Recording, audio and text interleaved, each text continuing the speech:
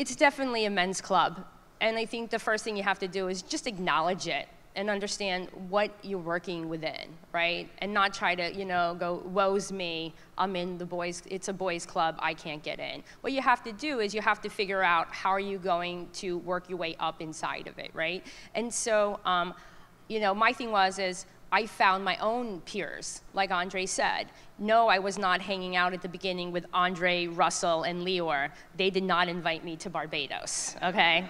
But I found my own peers, and I found my own crew of people to network with and that I was growing up with, that we could, commiserate with, have fun with.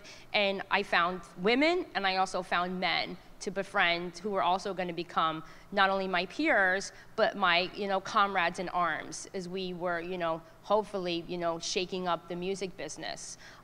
So you really have to just, not look at yourself and give yourself any kind of pity. You have to say, hey, this is the situation I'm in. How am I going to make the most of it?